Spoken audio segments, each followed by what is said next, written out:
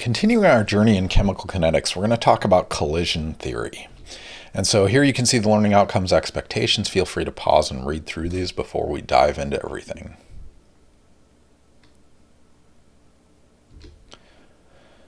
In our journey so far in chemical kinetics, we started talking about reaction rates and factors that can influence those rates. We did rate laws, which gives us a nice relationship with a rate constant. We did integrated rate laws, which gives us concentration time relationships.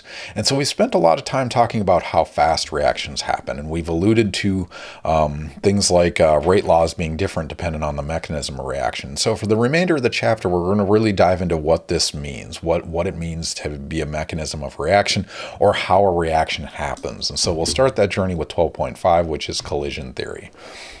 And so collision theory basically says you need three things for a reaction to occur. You need molecules must collide, they must have enough energy to make and break bonds, and they must have the correct orientation to react. And so we're going to dive through each one of these individually, starting with molecules must collide.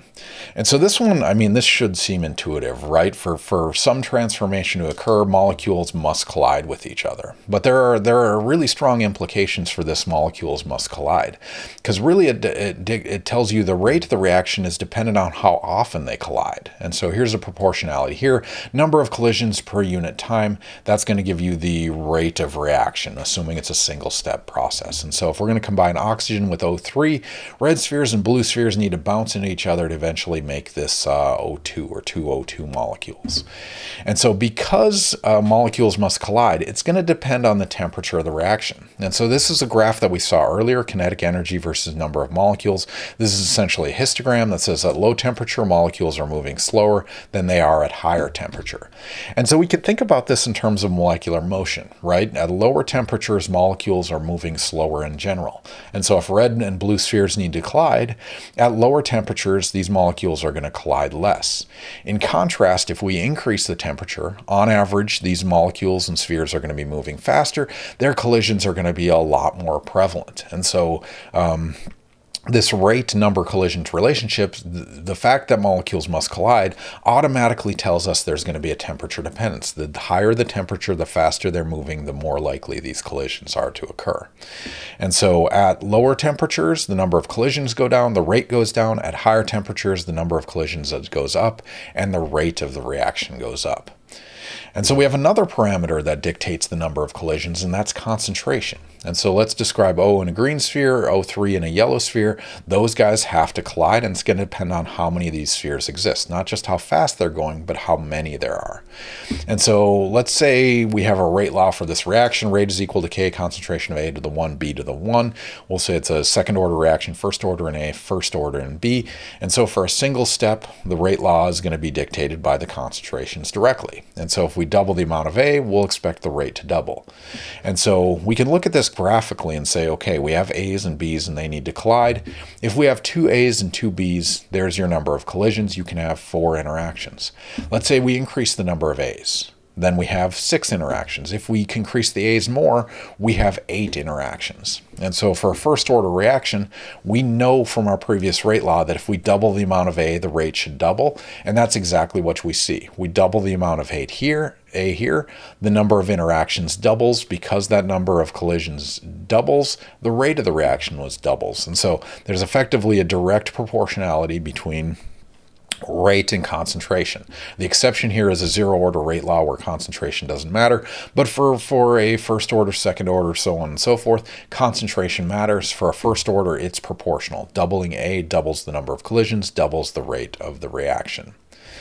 And so molecules must collide. We know that has a temperature dependence. We know that has a concentration dependence. And we'll dive into that temperature dependence later with the Arrhenius equation.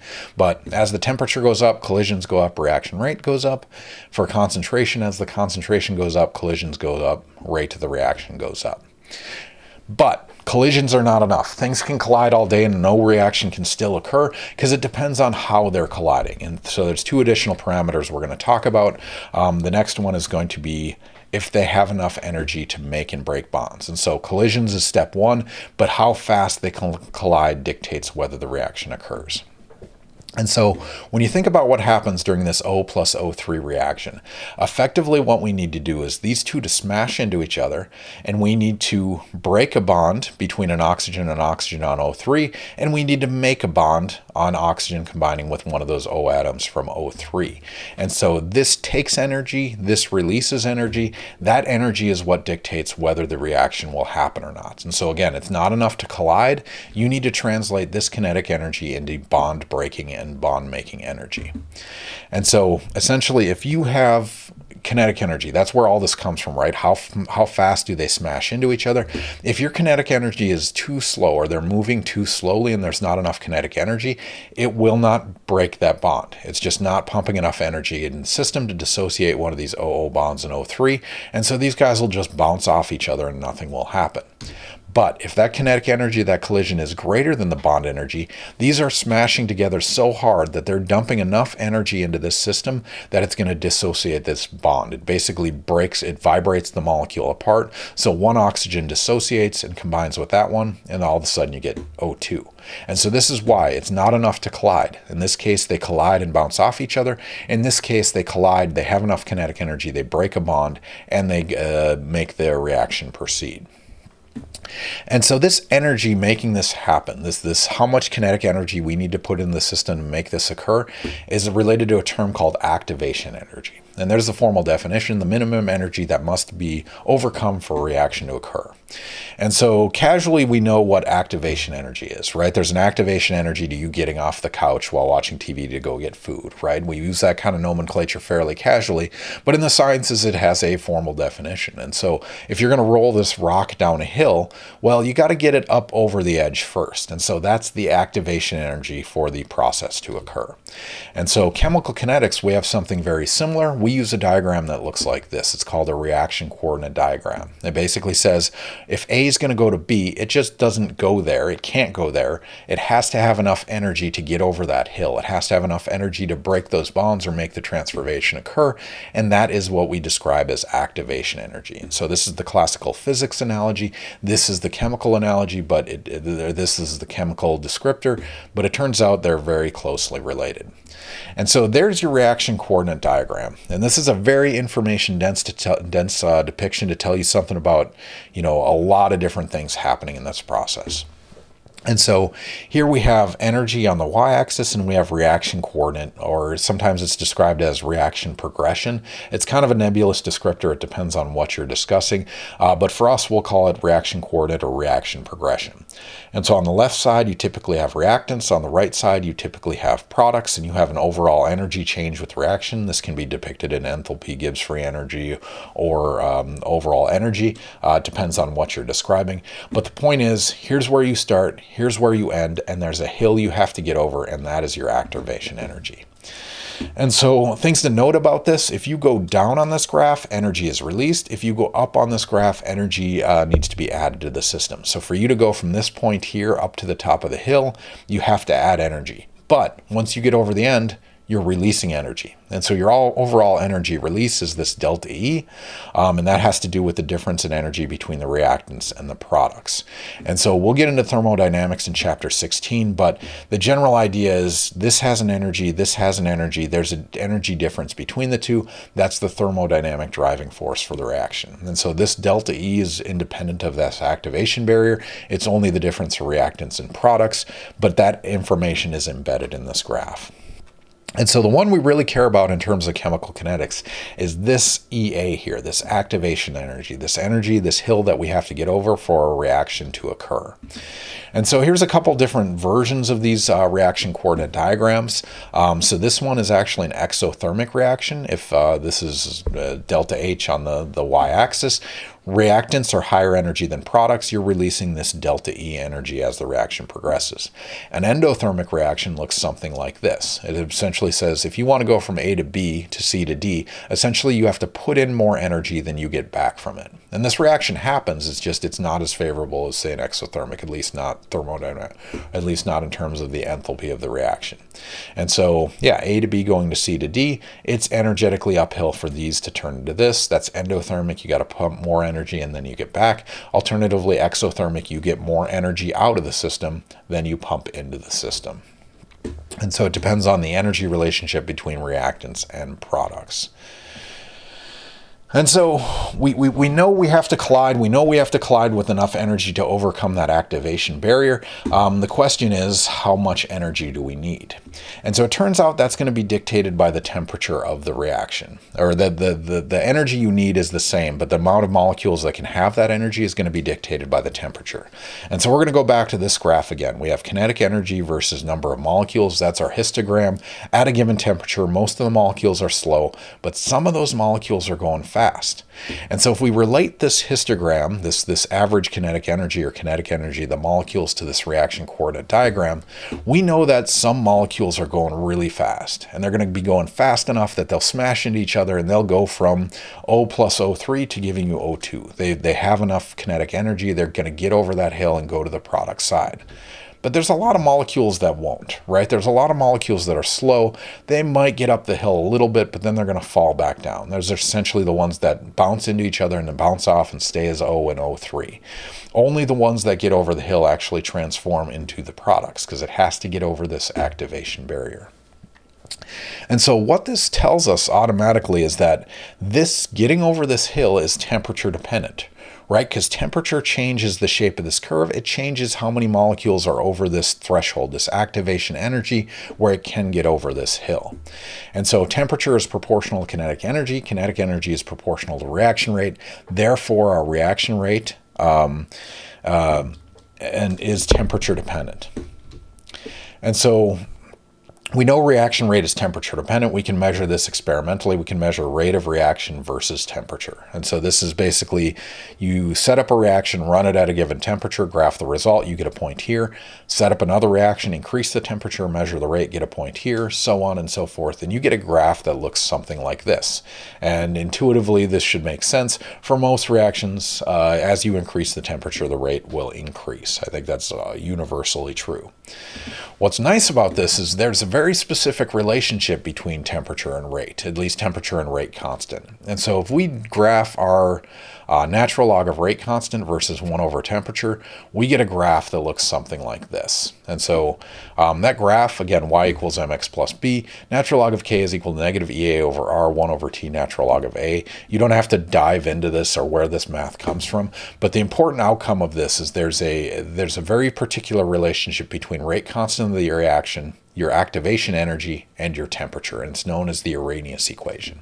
And so this Arrhenius equation is very, very important because it essentially says, you know, your rate law is going to be dictated by the temperature, right? Your concentration doesn't change with temperature. Your number of collisions will, but this Arrhenius equation tells you your rate constant is temperature dependence, and it's dictated by a pre-exponential factor. For the sake of this class, we're going to just treat this as a nebulous number. It does have physical meaning, but it doesn't matter for the sake of general chemistry too. And then we have e to the negative ea, which is the activation energy. That's the hill you have to get over RT. R is a constant. That always stays the same. T is the temperature. And so ignoring the other variables, K is dependent on the activation barrier and the temperature of the system. And so this is why if temperature goes up, the rate constant goes up, the reaction rate goes up. If activation barrier goes, if this activation energy goes down, as in the hill goes down, your rate constant gets higher and your reaction rate gets faster. And so again, I don't expect you to derive where this came from. I mean, it's nice that straight lines exist, but this equation tells you the relationship, right? If this goes up, this goes down. If this goes up, this goes up. And it depends on this negative sign as well as whether it's in the numerator or denominator of this equation. So yeah, that's the Arrhenius equation. And so it gives us this relationship between rate constant, activation energy, and rate of the reaction. And so we can see two different reactions here. Even if they're making the same reactants and products, these are going to have two different rates, and it's going to be dictated by these hills, this activation barrier. And so we have reaction X, which is this one. Let's say it has a pre-exponential of 1,000 and activation energy of 10 kilojoules per mole, and R is a constant. We can calculate a rate constant for this reaction.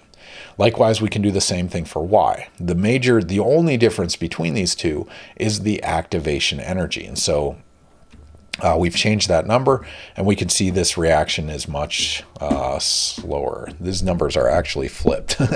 And so this should be The activation area, this should be reaction Y, and this one should be reaction X, which has a higher hill. And so the activation energy is higher for reaction X than it is for Y. I apologize, just change this X and this Y, and this should make sense. But it basically says if this is X here, the reaction should be slower because the hill is higher, and that's exactly what you get. The rate constant is much smaller.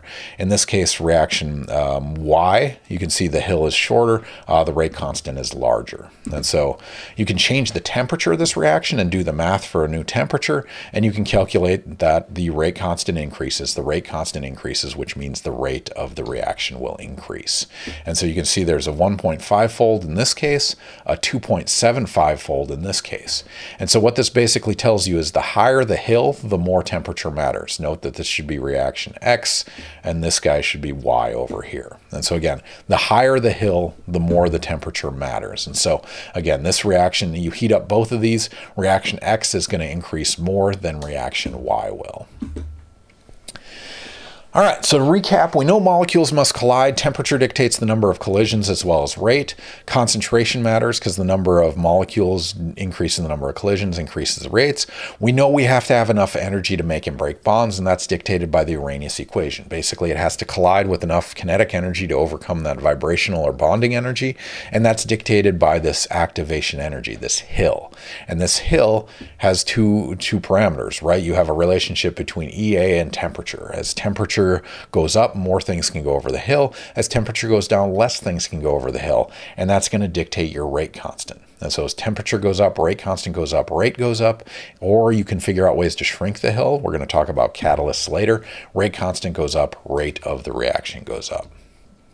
And so those are two of the three things we need for collision theory, right? Molecules must collide. They must have enough energy to make and break bonds, but collisions and energy still aren't enough. Those aren't the entirety of the story. The last one is they need to have the correct orientation to react. And so let's take an example like CO and NO2 giving you CO2 plus NO. And we know we're going to form a CO bond, right? We're going to break an NO bond here. We're going to form a new CO bond over here. And that basically tells us that we need for a C and an O to interact. And so molecules just randomly colliding is not enough. We need an oxygen and a carbon to interact. And so if we take these two, smash them together, and do so with enough energy, it doesn't mean a reaction will happen, because in this case, we're going to collide with C with an N, and nothing's going to happen. But if we can collide a C with an O, then we'll get an effective transfer of that oxygen atom. And so it's really easy to get lost in this idea of, rates and rates of reaction or rate laws, but ultimately this is molecules interacting. And like we talked about in chapter 10, molecules have a shape. They have a particular structure associated with them, and that dictates whether reactions will happen. And that's why this orientation matters with collision theory. And so the fact that these molecules need the right collision or the right orientation to react basically tells you a lot of the times when they collide, nothing will happen, even if they have enough energy. But once in a while, you will have an effective collision. And so one of the things that goes into this pre-exponential factor is called an orientation factor or a collision frequency factor. Basically says how often do they collide and how many of those collisions are effective. You don't have to know the details of this, but know general picture.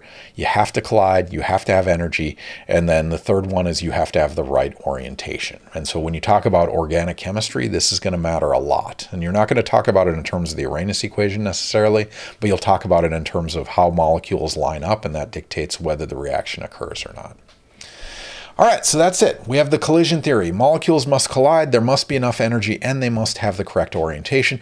If those things happen, the reaction will proceed. The rate of the reaction is dictated by the rate constant and the concentration, which is what happens in our rate law. Rate law is equal to rate constant times concentration, and the rate constant is dictated by that activation energy, that hill you have to get over, and then the concentration dictates the number of collisions that are happening. And also you have a temperature component to all that, which dictates the concentration as well as the number of collisions. All right, so that gets us into collision theory. What must happen for a reaction to proceed? Next, we'll dive into reaction mechanisms, which is what actually does happen as the reaction proceeds.